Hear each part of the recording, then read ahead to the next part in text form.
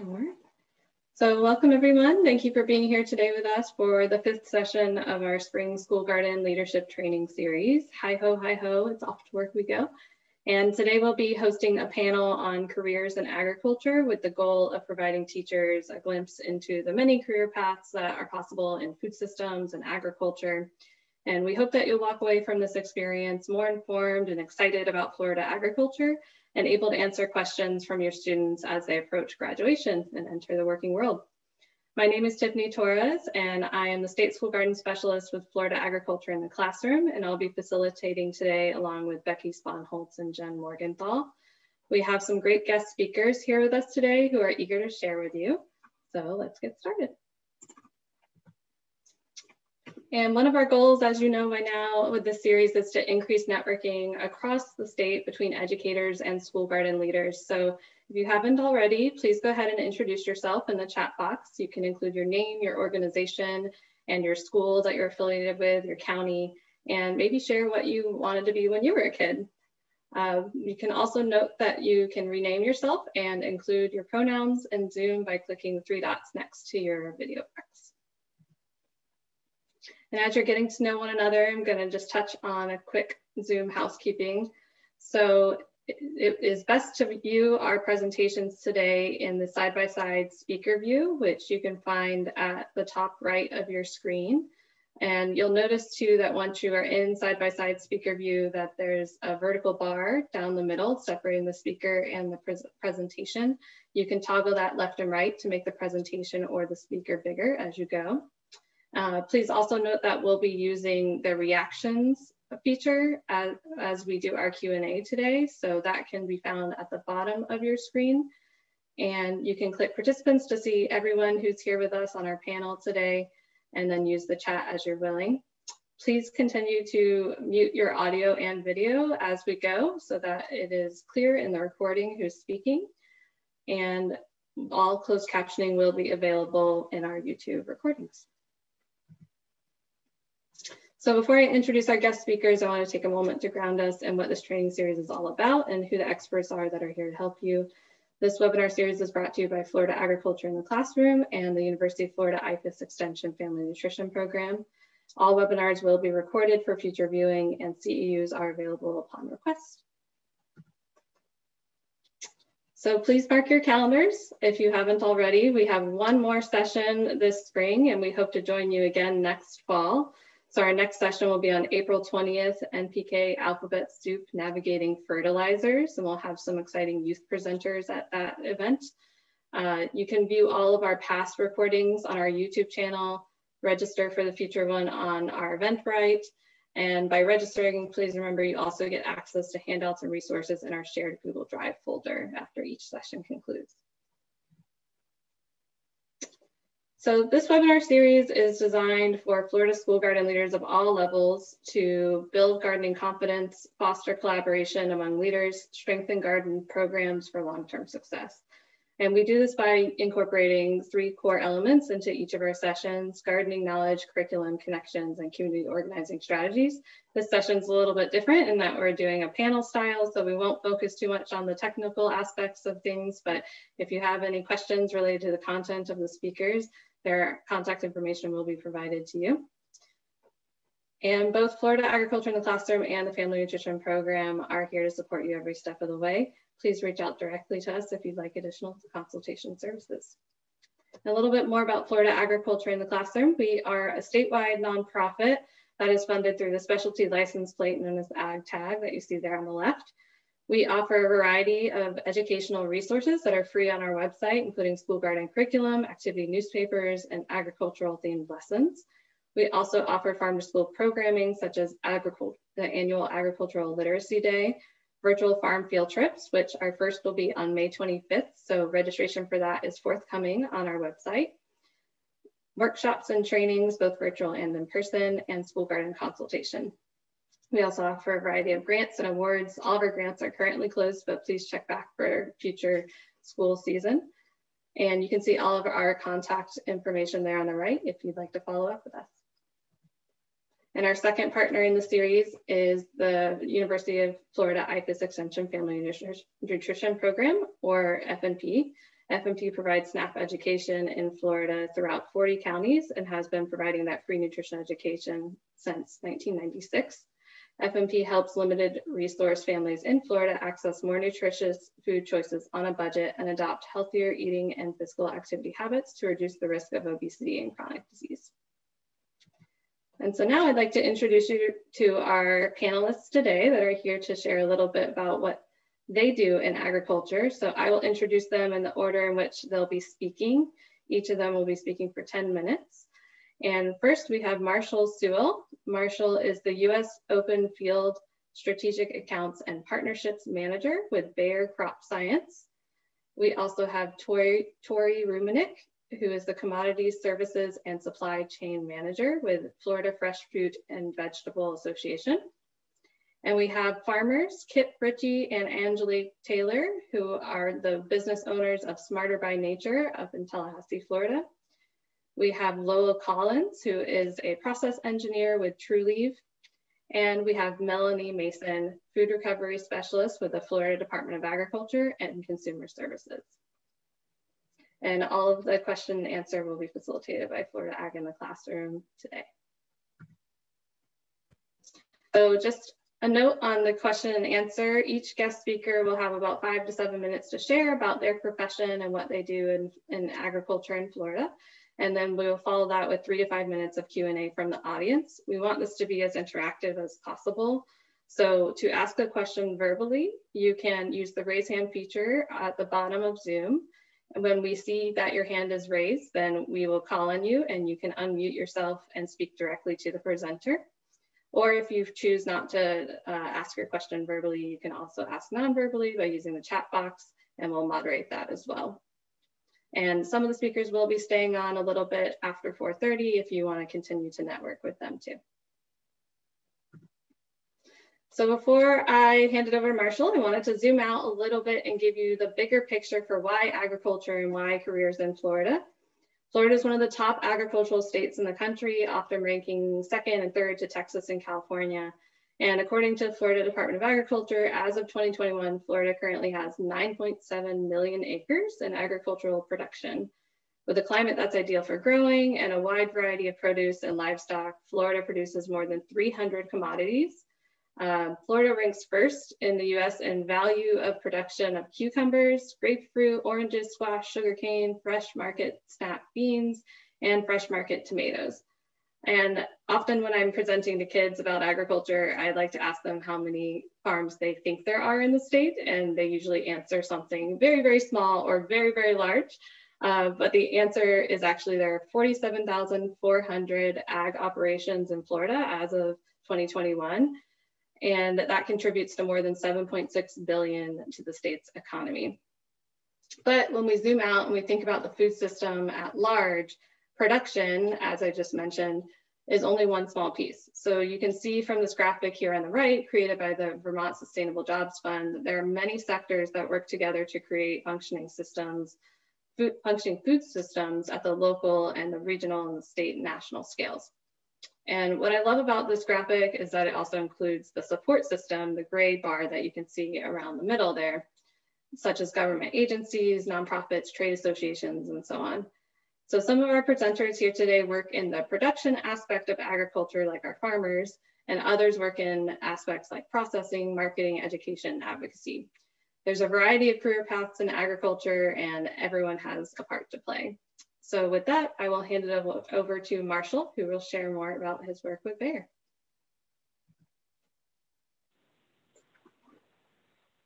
Hey, good afternoon, everybody. And Tiffany, thank you so much for that introduction.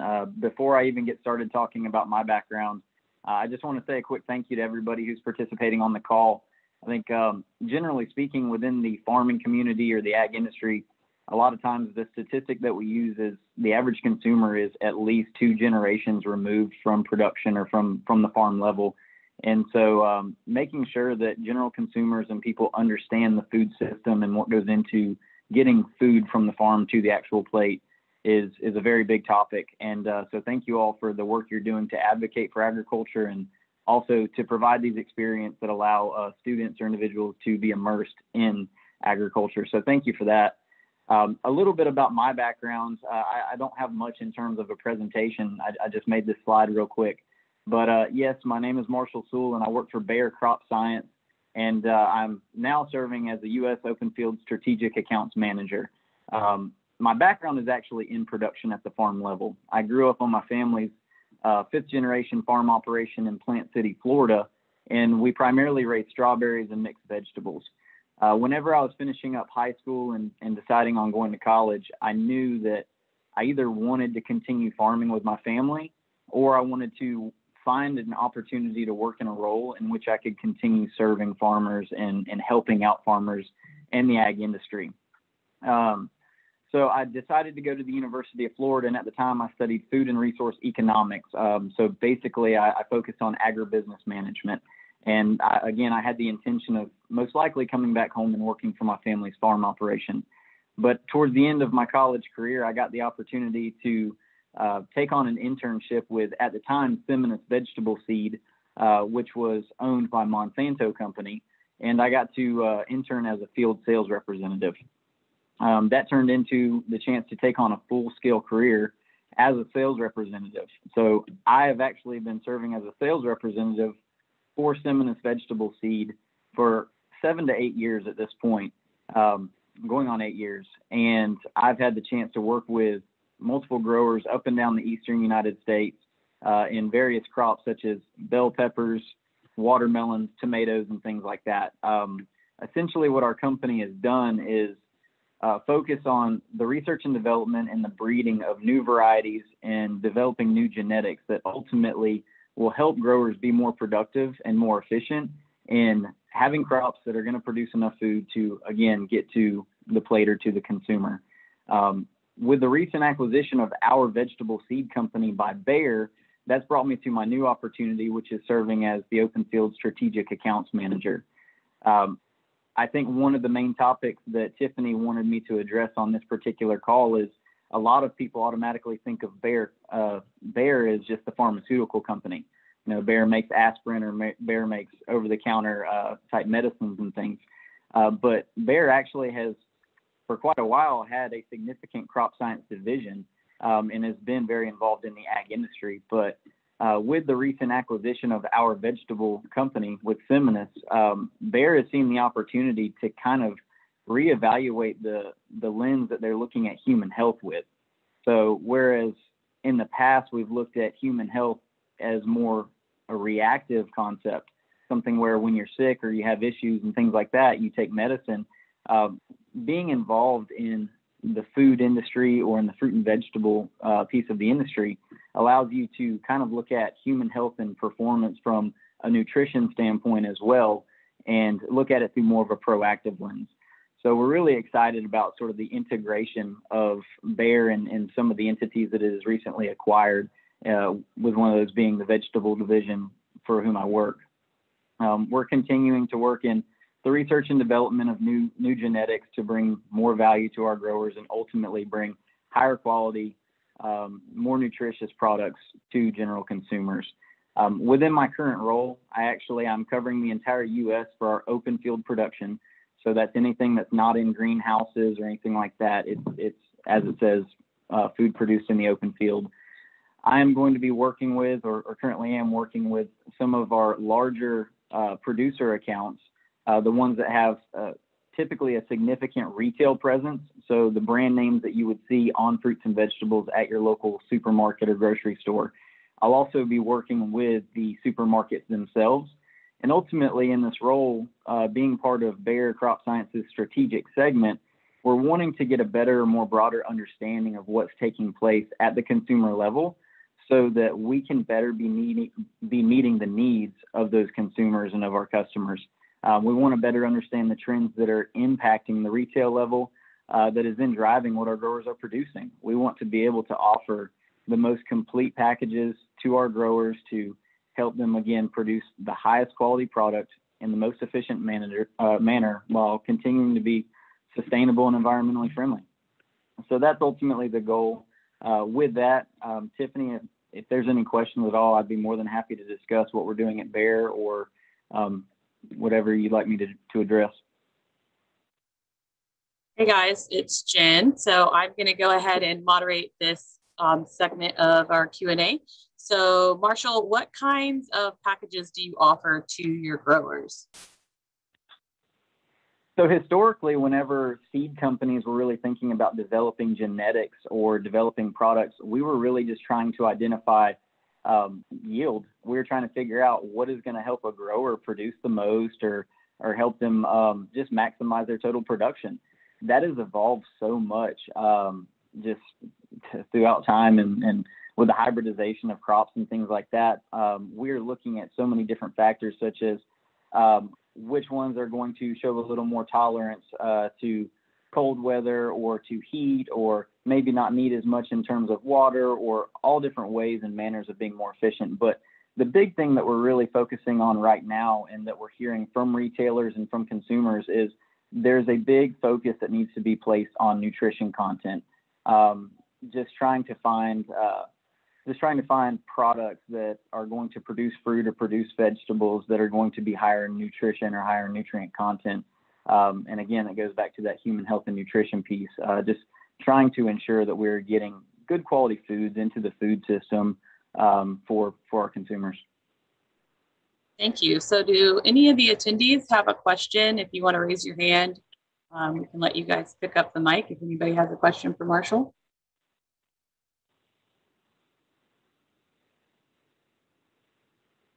So Marshall, I have a question as far as educating our children that are in school systems. Why do you think it is important for us to place that at the forefront when we're talking about the agriculture industry, like student growth equaling industry growth?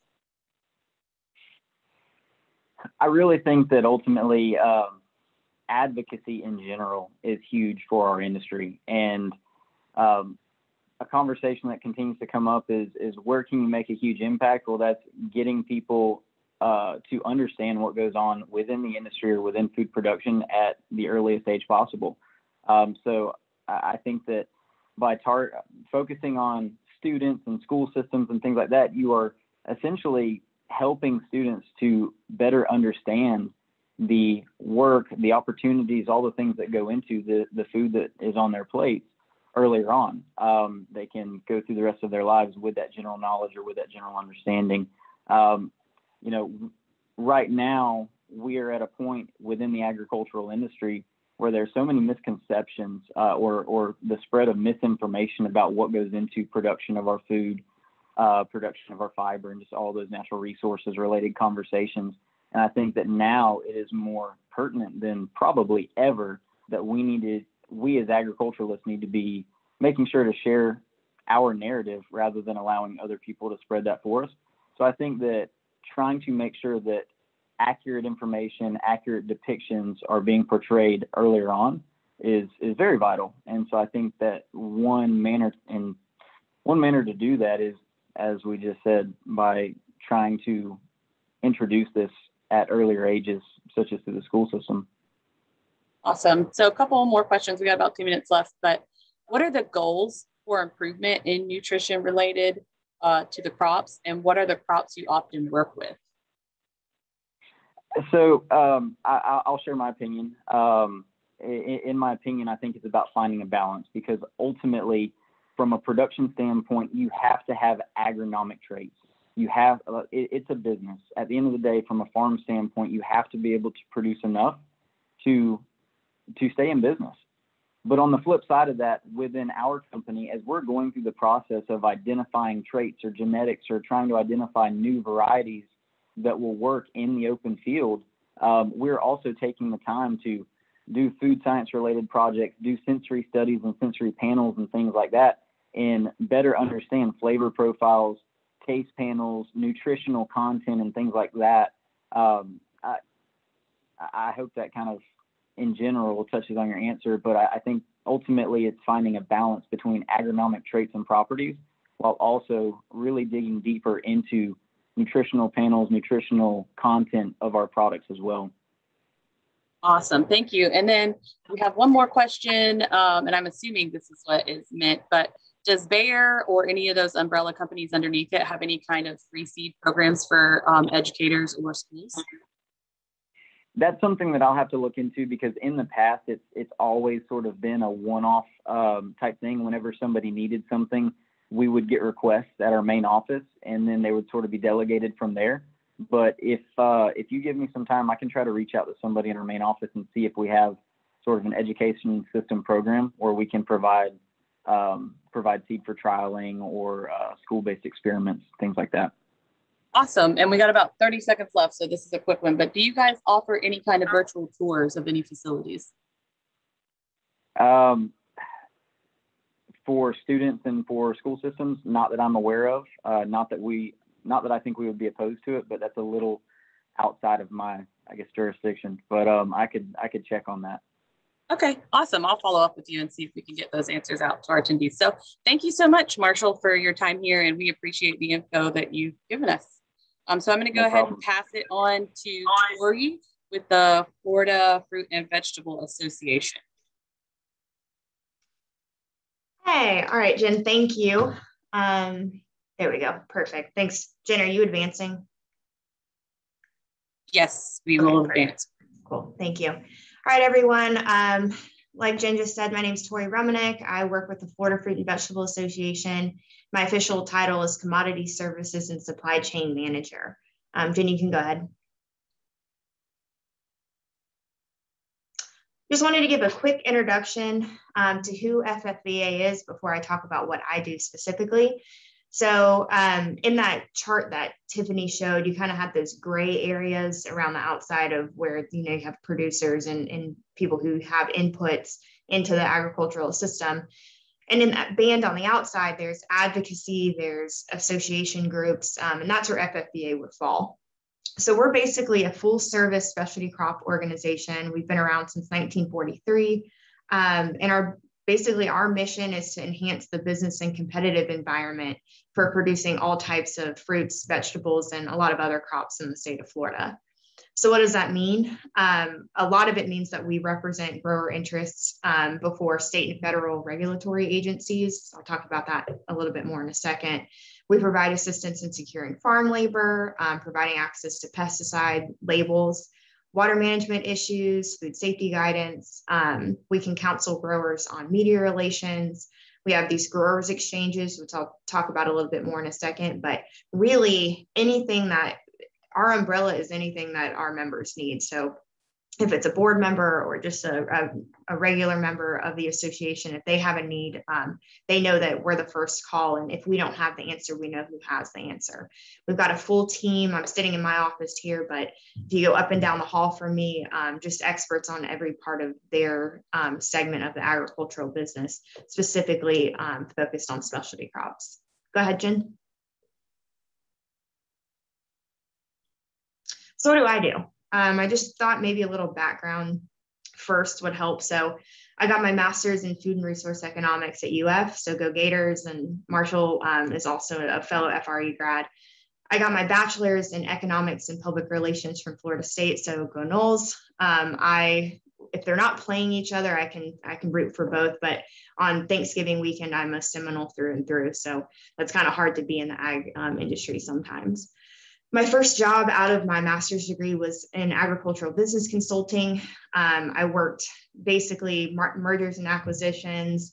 For all these big ag companies, worked on some cattle stuff, some biological studies. So kind of a huge overview of all things ag.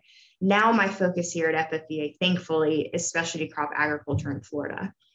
So I think of my job kind of in two silos, and then this anything else bucket. So the first bucket is commodity services, which I work with our Sunshine Sweet Corn farmers of Florida, and then the Florida Vegetable Exchange. I'll talk more in a minute about Sunshine Sweet Corn. The second bucket is supply chain management. So within this bucket, we do research and advocacy for growers on transportation and all other supply chain issues. So for instance, when I first started here, we were petitioning a federal agency for some leniency on truck driver rest times. We were polling members to help the Florida Department of Transportation decide on new weight waivers. A lot of this part of my job has required just learning kind of on the job of writing for government policy documents. And so we do everything else under the sun. So in this anything else bucket is kind of driven by our membership. So we had a coronavirus food assistance program this year that thankfully was put in place by USDA to help our growers. So I fielded questions for that. I helped make connections there. There's food safety questions. They'll get directed to me or my boss. Quick turn data requests from USDA or the university, and really anything else that comes up day to day. This part of my job is one of my favorites because I'm not an economist by trade. I obviously have studied it, love economics, but I use those skills that I learned in that degree every single day in this job. So go ahead, Jen. You can go one more. Thanks. I wanted to spend, I know we're tight on time, but give you an introduction to what the Sunshine Sweet Corn Farmers of Florida are, just because this is during March through May. So right now, this is what I spend 70 to 80% of my time on. I act as executive director for this group. This chart you're seeing, this is actually outdated. We had some changes, but we're made up of a group of growers and a group of shippers. So the growers grow the crop, and then the shippers are the ones that are selling, marketing, and then shipping the crop to retail stores or food service or wherever it's going. Sweet corn, it's normally going to retail. And I basically, while they're growing and selling, I'm running this Sunshine Sweet Corn business that's marketed under the Sunshine Sweet Corn label. Go ahead, Jen.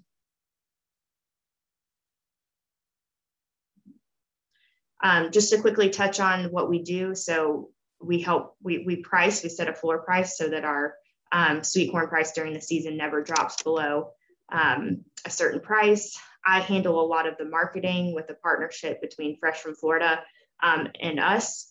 We have a variety selection committee that basically makes sure that all of our varieties that are being grown are quality varieties.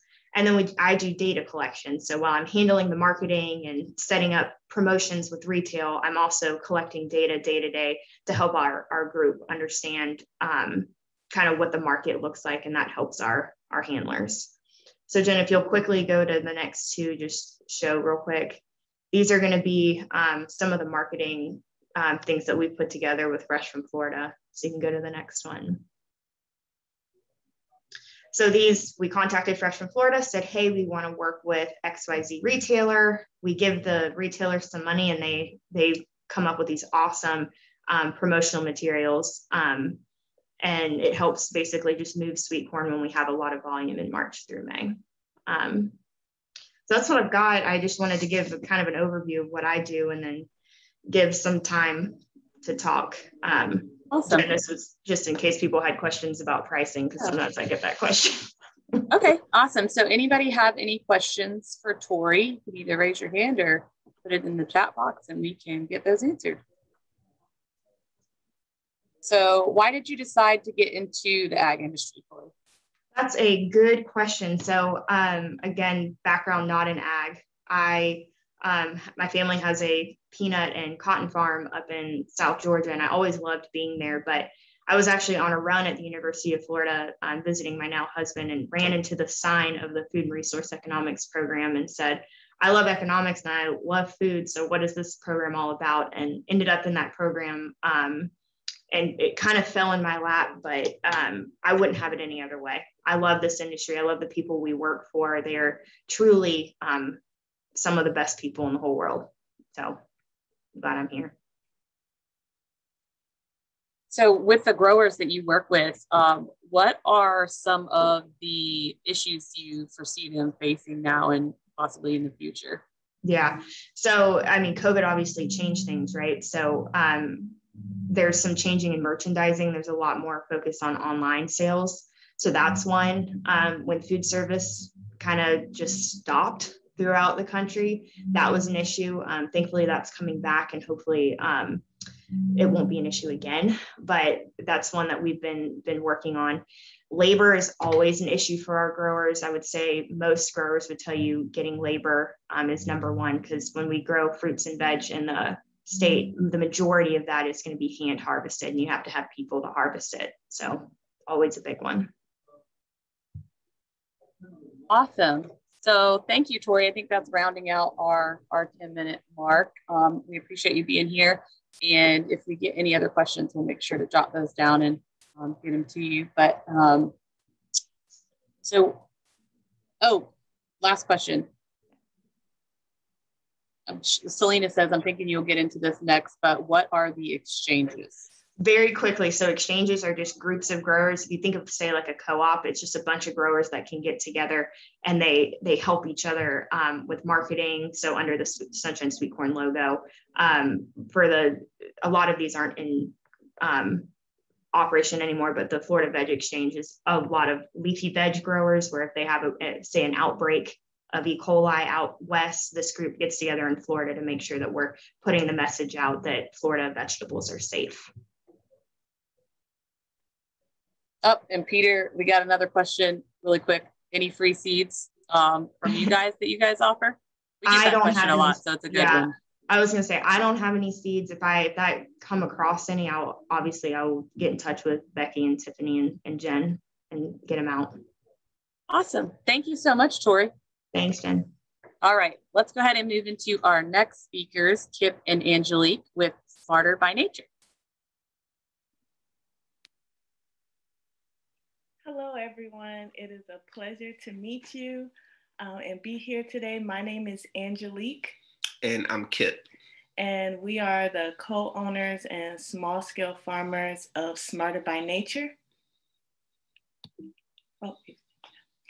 So we began our journey around 2014 was when we were initially sparked to get into the agriculture field from a trip to New York, which was the People's Climate March. And it was there that we realized that we share a common mission with millions of people around the world who wanted to take action about getting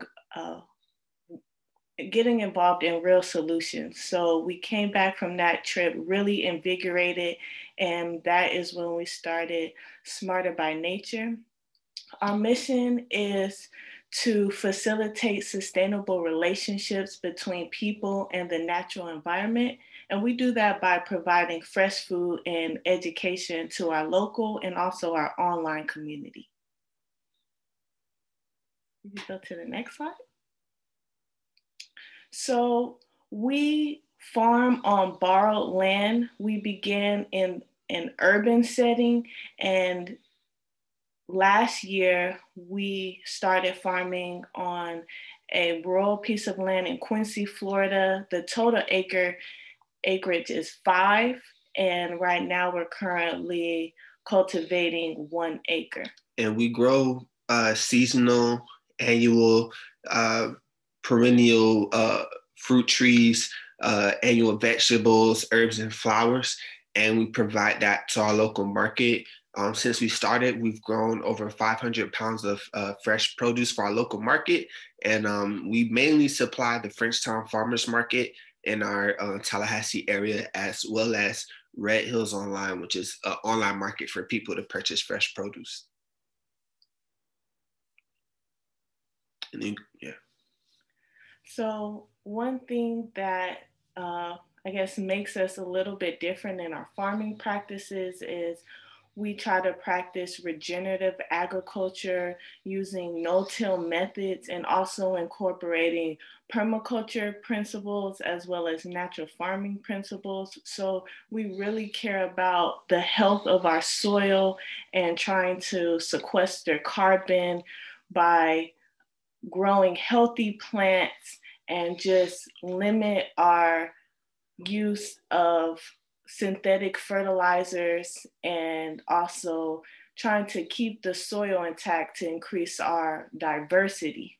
And pretty much we care a lot about what goes into the ground, and we care about the process of growing food. So not just growing, not just giving food to the people, but make sure we're taking care of the earth in the process. So we're ethics-based business, and we like to balance these sustainable practices and include them in our production.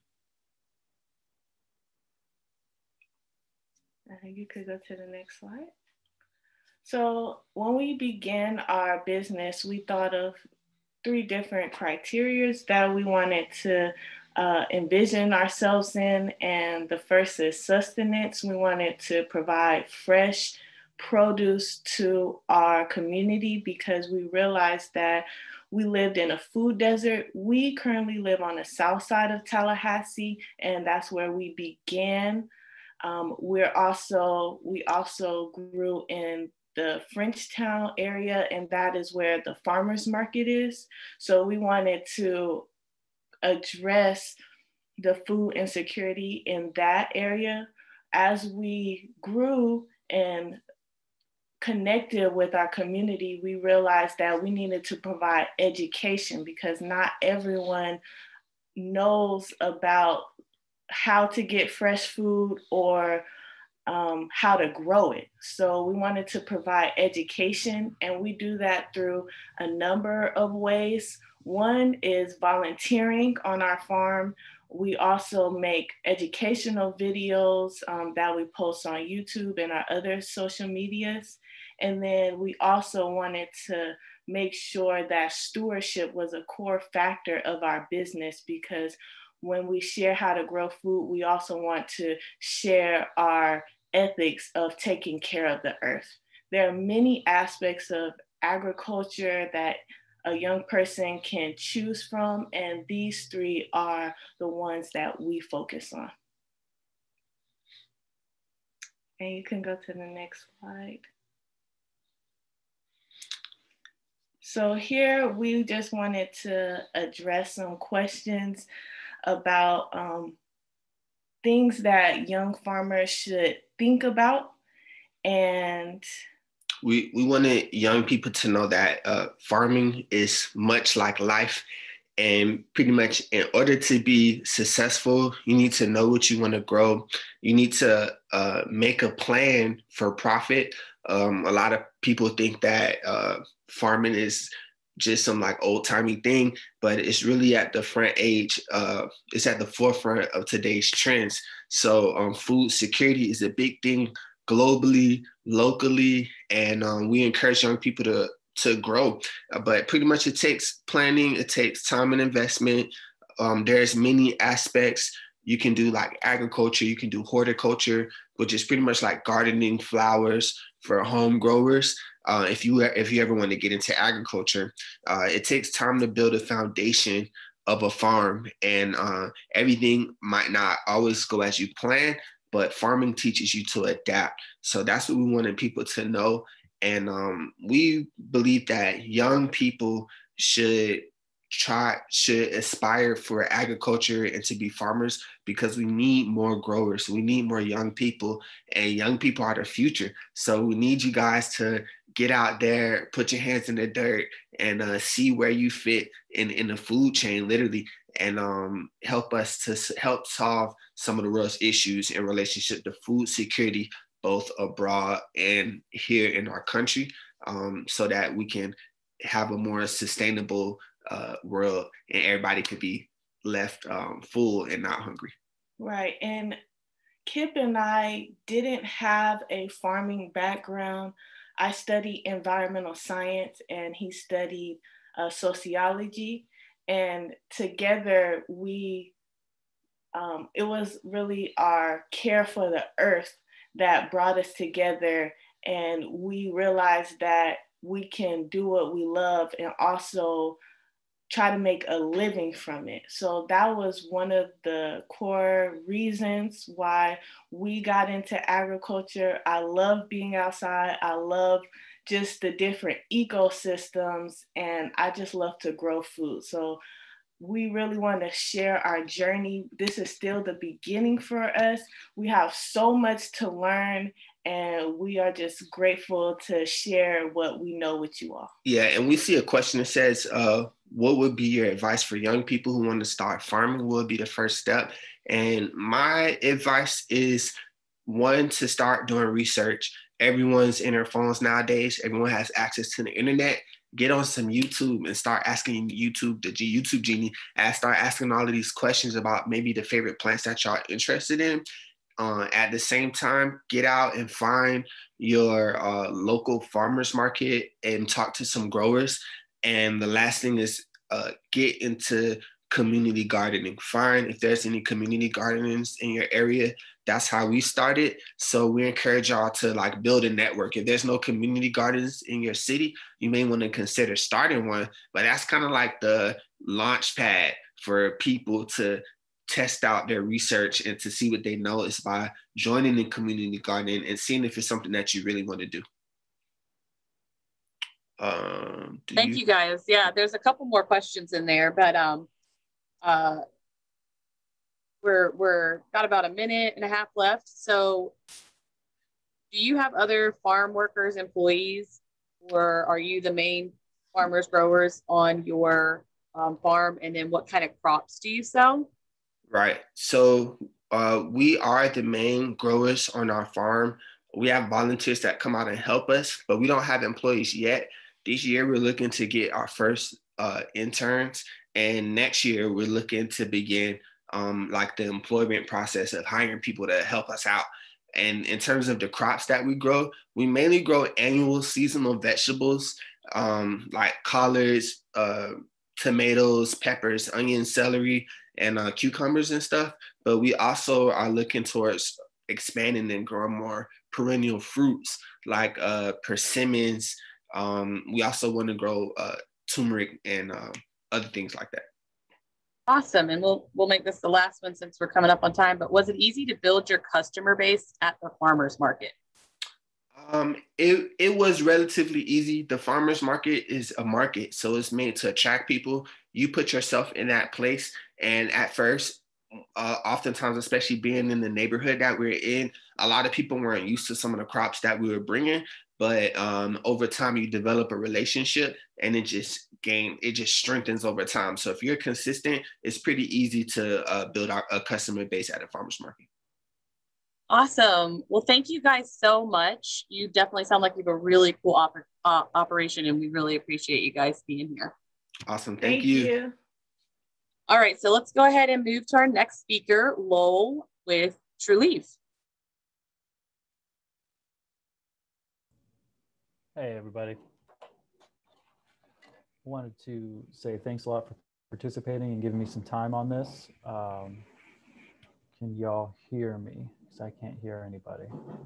Yes, we hear you loud and clear. Okay, good. Just had to make sure. I've been in a lot of those calls where I was talked for a few minutes before anyone said anything. So I wanted to talk to you guys today about my role in legal and licensed medical cannabis in the good state of Florida. So first off, my name is Lowell Collins. My current job title is process engineer. My education background is in economics is my BS and biochemistry is my MS. And so I got into medical cannabis after I spent time as an analytical microbiologist for the city of Tallahassee. The jobs that I have had in Trulieve are numerous at this time. We're growing so quickly that there's a lot of opportunities to move around throughout departments. So I've worn many hats. So I'll just kind of take you briefly through my history of working in the field. I began as the assistant master grower. My responsibilities included tending the facilities in every aspect from employee mentorship to education, process development, plant care, research and development. Then I moved on to a plant health manager of one of our facilities. So I was given my own facility to develop as I chose. After doing so, I became the site administrator. So I dealt with the employee facing side of the business and budgeting. And I went from that role into my current role of process engineer, where I do efficiency and effectiveness studies on all of our grow, processing, and logistics operations. And I'll be moving into a new title, quality engineer, where I diagnose any issues we have, consistent issues we have with our product lines from the grow all the way through the point of sale there. Thanks for speaking up in the chat. Now you can see me. Great. So I'll pay a little bit more attention to the chat if you all have any questions throughout. So if we move to the next slide,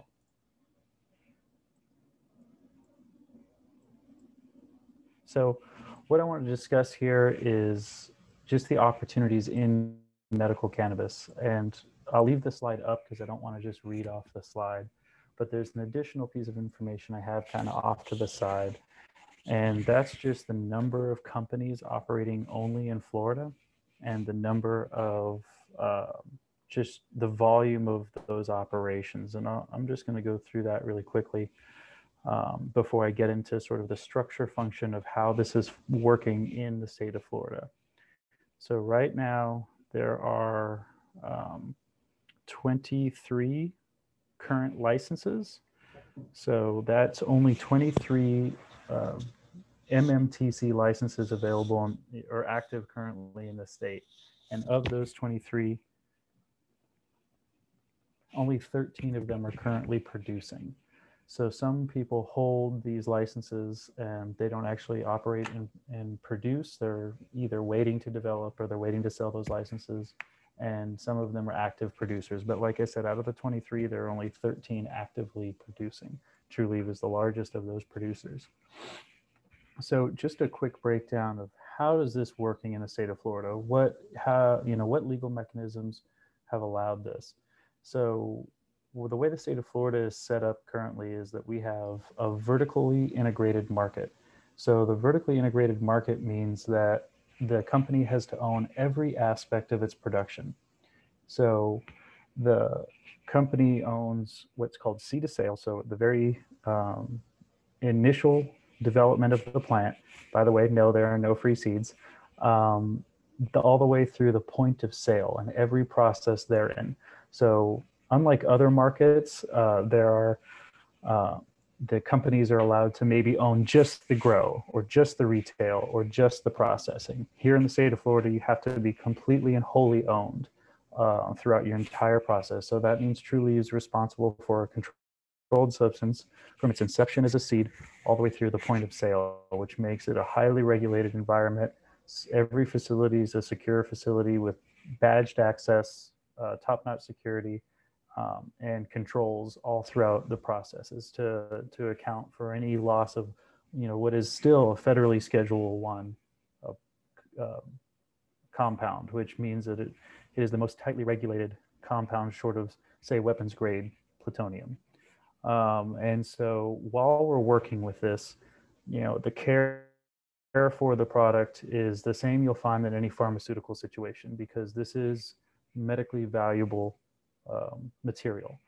And so one of the things that have been working on and will continue to work on in the near future with Trulieve is how can we increase the effectiveness of every process so that we're getting the most through, because we have such high standards. One of the issues we find is that we're not everything that could make it to the market is making it to the market, because we want to absolutely hold it to these super, super, super tough standards.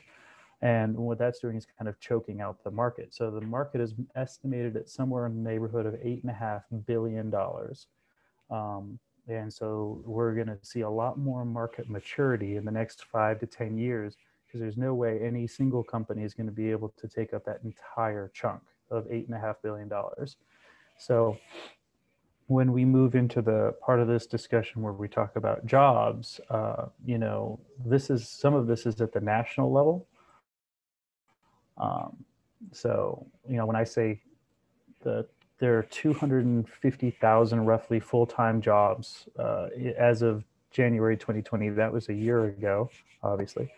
And since then, we've seen more states not only open up to medical cannabis, but go from medical cannabis to adult use recreational, which in fact offers more jobs. And so just within the state of Florida, as we see this medical market mature and develop and more producers enter the market and companies like Trulieve continue to expand, we're going to see these jobs develop, especially in a state like Florida that's so agriculturally intensive. And deviating a little bit away from, high THC medical cannabis, the development of the hemp market is also going to support a lot of agricultural jobs. Previous to the mid-1950s, the United States used hemp products, t-shirts, plastics, all kinds of fuels and materials were produced from hemp. Well, now that market is opening back up. It's in its very, very infancy right now. But as you all come into the job market, and as that job market develops further, there will be growing hemp just like there's growing cotton and corn for commodities. We'll be growing hemp for, thread, hemp for plastics, hemp for fuels, hemp for food, proteins. None of those are going to be in the tightly regulated THC medical cannabis wedge. There will be a separate developing industry within the ag sector. And so that's an additional sort of boom of jobs that you're not seeing in this display here. What we're talking about on this slide is strictly jobs to do with medical cannabis. And so as more states sort of open up their legality and options for this, we're going to see more jobs, but strictly within the state of Florida. We're currently only, like I had mentioned before, just over half of the licensed companies are even growing. So once those are all fully growing, we're going to see literally a doubling of the jobs available in the state of Florida, of which there are already many, many employers. So Trulieve is looking at having 100 dispensaries at the end of this year, 200 by the end of 2022, 2023. And so just the retail staff alone is estimated to be around 3,000 to 4,000 employees. And so that's coming in, at a late stage development in this industry and still finding great upward mobility, great paying jobs that are within the agricultural sector. And the more that we follow this down its natural progression as we develop into further and further refined pharmaceutical products from cannabis and further refined materials and fuels from hemp and other cannabis plants, more high-tech, high-paying jobs are going to be coming out of this. This isn't, field cropping. This is all highly regulated and highly technical indoor growing, where more and more you'll find people developing these really interesting apps, really interesting robotics around these indoor fields, basically. So I can't discuss the parameters of the grow or the scenarios I've worked in, but I can tell you, environments almost as large as production agricultural environments are being developed strictly for medical cannabis and hemp in the near future. So you're going to see a similar scaling of agricultural, mechatronics and mechanical integration and labor integration.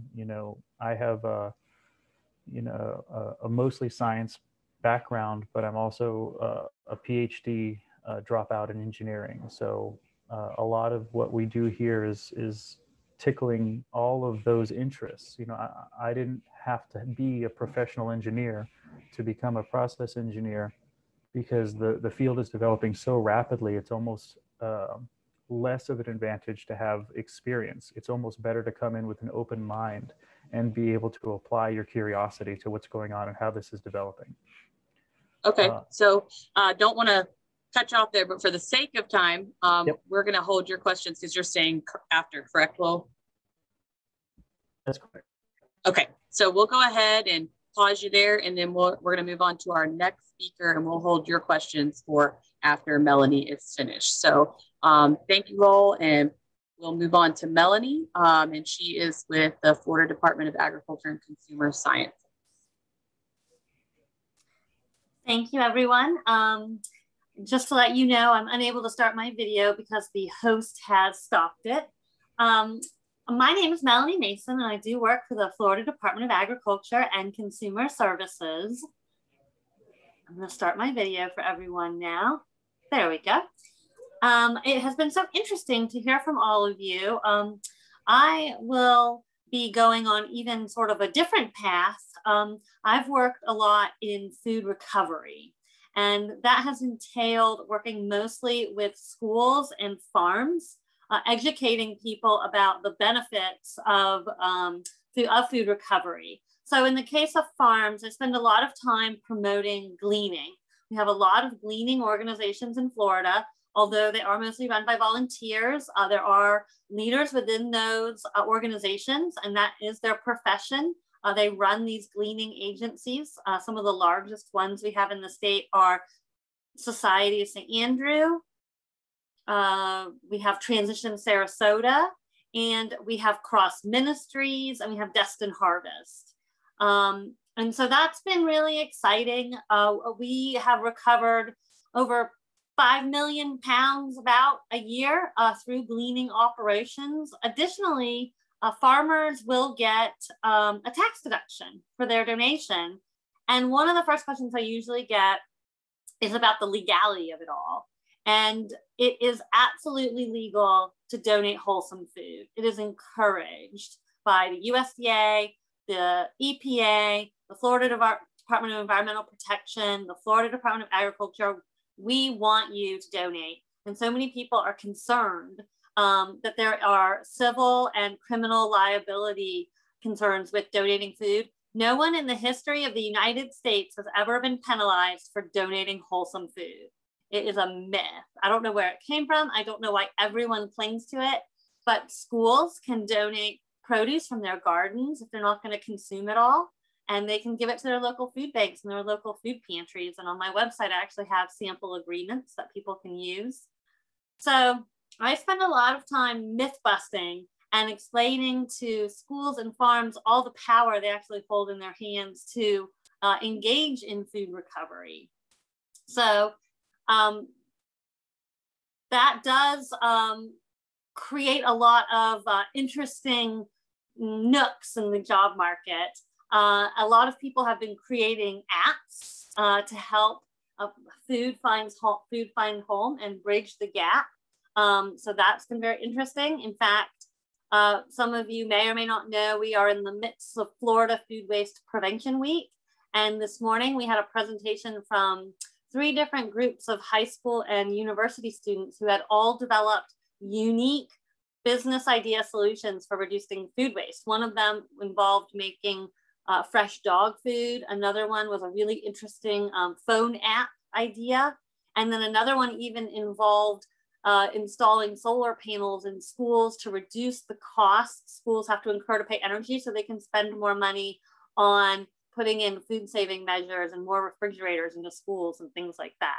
So there's so many areas within the world of food recovery that have yet to be looked at and discovered, mostly because people are afraid and they think it's not allowed, but it is.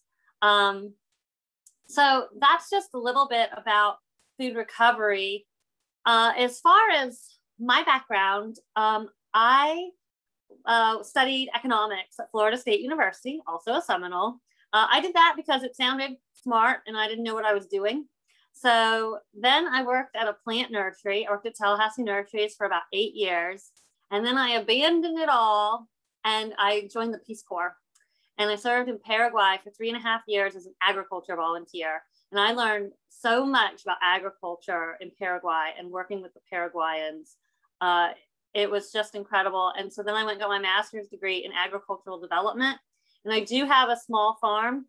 And I have found that being familiar with food recovery and how to use any excess food can be helpful to a small farming business as well, because you can deduct up to 15% of your annual income, your gross annual income on food donations. So that can be something that's really helpful for businesses to know.